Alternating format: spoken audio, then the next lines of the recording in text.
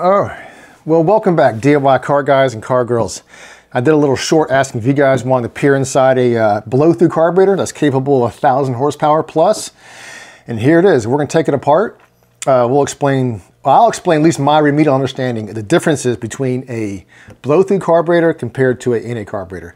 I do have a good bit of experience with nitrous and NA tuning on these carburetors with gas and ethanol.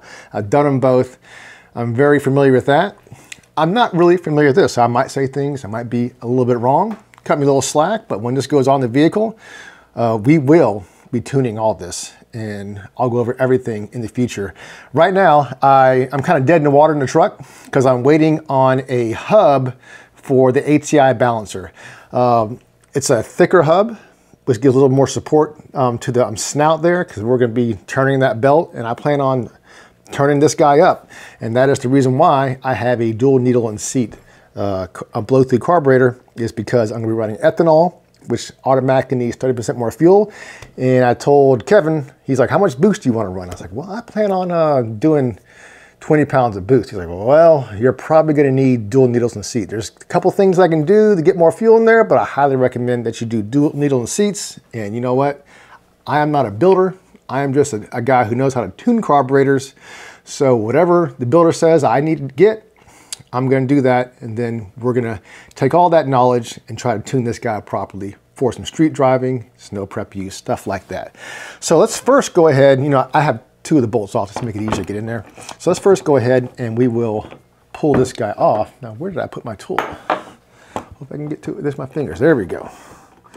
So this is the front bowl, right? So let's take the front bowl off of the blow through. So of course, fuel comes in here, and you have not one, but you have two needles and seats. And that is to allow additional fuel, because ethanol, automatically you need 30% more fuel. And then when you're doing boost, I'm not sure what the horsepower is. It's right around 800, 900 horsepower where you have to have dual needle and seats when it comes to ethanol. And if you look at this, this is what's right here, right? And we have one that's in this guy right here. So fuel comes in this. You see this big old hole, you might think that's what's feeding your bowl, but it's not. This little guy comes down, and then when it comes down, this little guy, this little plunger comes down and allows fuel to come in through this small hole right here. So dual needle and seat, you have double the volume that you can feed your dual needle and seat bowls to. So you got double the volume of fuel that you can potentially put in this guy to go into your motor. So that's the main reason for dual needle and seat bowls. Additional flow, additional fuel. So let's take a look at this guy right here, and we will compare it. This is the metering block. And we're going to compare this to this guy right here. And where in the world did that go? Here it is. All right, that's a little easier. We're going to get this guy off, and we'll compare. We've already compared the bowls. And this is the front of the carburetor, so let's put this guy up here. And let's first look at this side. Oh, sorry, this side right here, on this guy right here. So of course, you can see the spring is on this side on the NA carburetor, right? And that is because when you're at idle, this guy is closed, the power valve is closed. It is not allowing additional enrichment to go to these guys right here. These are restrictions right here. You can get different size restrictions depending what you want to do. I have a bunch of videos in this, guys. I got a whole bunch of videos, and I show you the air fuel. So I'm giving a thumbs up saying, yep, it's good, it's good. So I'm going to do a little second gear pull here to 7,000 RPM just to check out the air fuel. So here we go. I'm going to start around 4,000, stab at it, and 12.4, 12.5, 13.0 on the high shift, fine. We are good to go. Nothing wrong with that tune-up. I'll put the links for those videos in the description below. I recommend you watch those just so you know when I talk about this, you can see the air fuel. I've done tuning videos. So that way you know I'm not just blowing smoke up your butts, that I have done this, I have tested this, I have monkeyed around with it a lot. So I kind of have a little idea what I'm talking about here. So basically what that power valve does is, when you're just cruising around on a NA application or a draw through, not a blow through, this guy is closed when you're just kind of putting around. And then when you whack into it, there's a hole right here. And that vacuum is what's keeping this guy right here closed, right? But then when these guys open up, these blades right here, those blades open up, you now are not pulling all that vacuum through that hole, which means this guy is no longer closed, it's open, it's allowing fuel to come in into this, so you have extra enrichment here, extra enrichment here, that then goes out to your boosters right here. And that is your wide open throttle enrichment. And the backside on this guy, I do not have a power valve, so we are just relying on the jetting of this. So that's how a NA one works, right? That's how the NA works. Let's get this guy over here out the way. Now let's talk about differences in a metering block that you have a boost reference power valve. So let me go ahead and put this guy right here. So see this little check ball right here? So what happens on a blow-through carburetor is you have your hat that sits right here. And then boost comes in. So this pressurizes not only right here, but it also pressurizes the bowls inside there to your metering blocks, which forces the fuel in whenever boost starts to hit. So instead of you're letting that vacuum come in and it's closed in the power valve and you're just drawing everything through, you now have positive pressure on the top, which is where your extra enrichment needs to go. So on this particular carburetor, there's a bunch of different ways people build blow-throughs. This one, that hole right here is blocked, because once you have boost here, of course, it's gonna have boost coming into that little hole, which is not gonna allow your power valve to open. So what these little nifty guys do is, when it's pressurized, so pretend, here, let me put this guy here close up. So when this gets pressurized, it also pressurizes your bowl that sits right here. And then this little check ball right here, and this side opens up, and there's a little spring in here. So you screw this in to whatever boost you want it to open up to. I think Kevin said this is set to around 5 pounds, so it won't open up to around 5 pounds of boost. But you can adjust that, and that is just for the front. And you notice we have progressive linkage, so you can rely, there's a little bit of boost just on the front here, but then when you rack into it on the rear, you have another power valve in the rear, which is set up the exact same way as this one right here. So let's first take this guy off, and we can see the difference in the enrichment channel.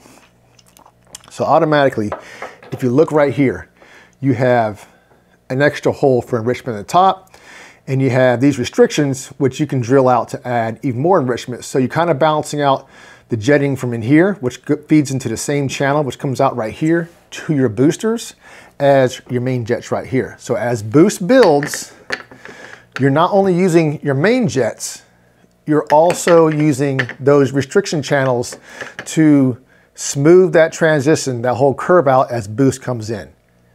That's the whole idea about the boost reference power valve. Hopefully that makes sense to you guys right there. So let's go ahead and put this guy in right here, and we'll go to the back, and you'll see how the back's just a little bit different than the front. And it's just because of the direction the fuel is going to go in. So remember, this guy goes right here.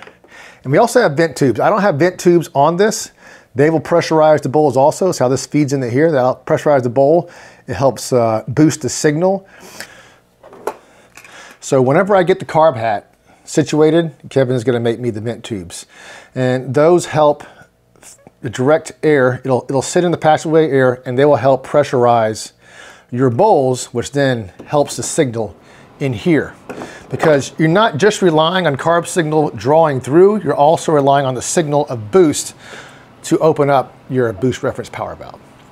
So let's now go to the rear real quick.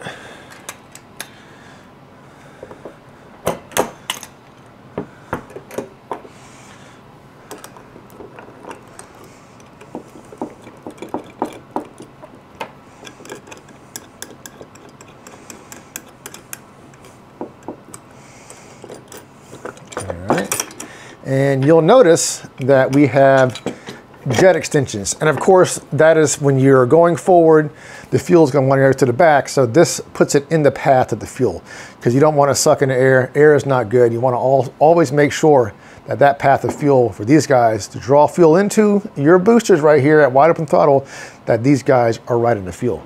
So of course the back, you can see it's different just because of that right there. But it's all pretty much the same. So if I were to pull this out,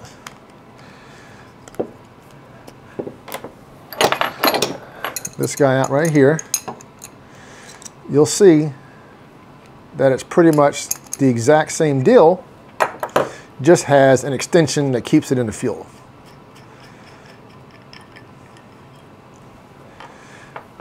So you can see right here, we have the restrictions. We have these open ones right here that allows additional enrichment. And like I said before, you have your jets right here, which are gonna put fuel as boost builds. It's gonna push fuel in here, out your boosters right here. These are annular boosters.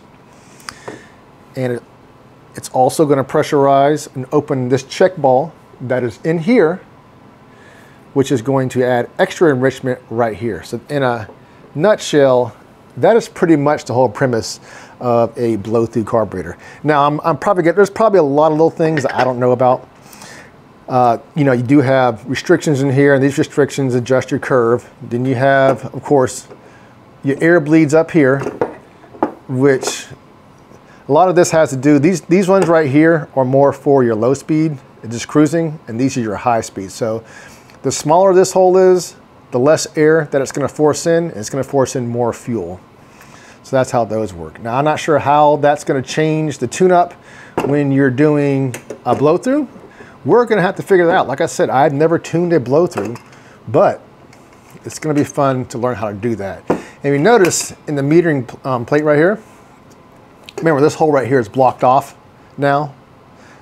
That normally allows this guy to pull vacuum through. That is now gone because we are not relying on vacuum to control your enrichment. We're now using, like I said before, boost with this boost reference power valve right here.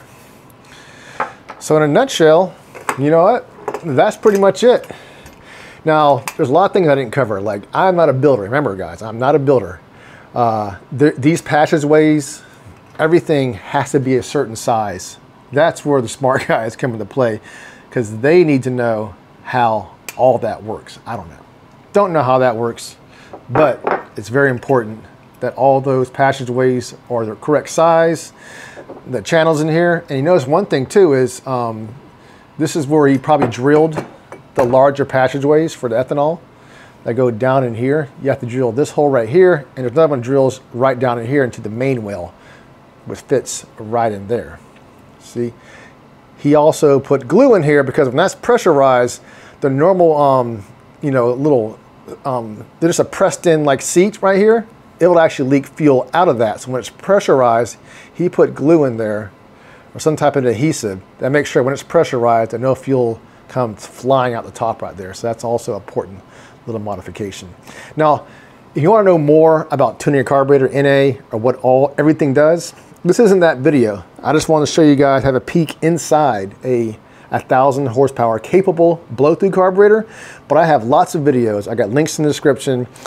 Like I said, I'll show you guys, I show the air fuel. I take the vehicle out for a ride, I change things, and you see the air fuel change. There's not too many people who actually do that on YouTube. I actually do that. A lot of people just talk about it and don't show you. I talk about it and I show you. This video isn't for that because, of course, I can't put this on my vehicle and start tuning it until I get all the parts in, everything set up the way I want. But hopefully this video has been entertaining or some type of eye-opening experience for you guys. This is how simple carburetors are, but they're simple and they're not simple at the same time. There's a lot of stuff that people have, a lot of research, people have gone and made sure all those passageways, everything is set up correctly to work with whatever application you have. Now, am I gonna be able to get it tuned? I think I am. I think I am. Like I said, I'm no stranger to carburetors. I know a lot of people say you should have went fuel injection. That's just not me. I'm not a fuel injection channel. I do carburetors because I think they're awesome. They're a very simple device, but the people who actually made these were geniuses to make this whole apparatus work right here. So don't forget to subscribe. I'll be having more updates in the truck as I get parts in, and I hope you like this video. Until next time, peace.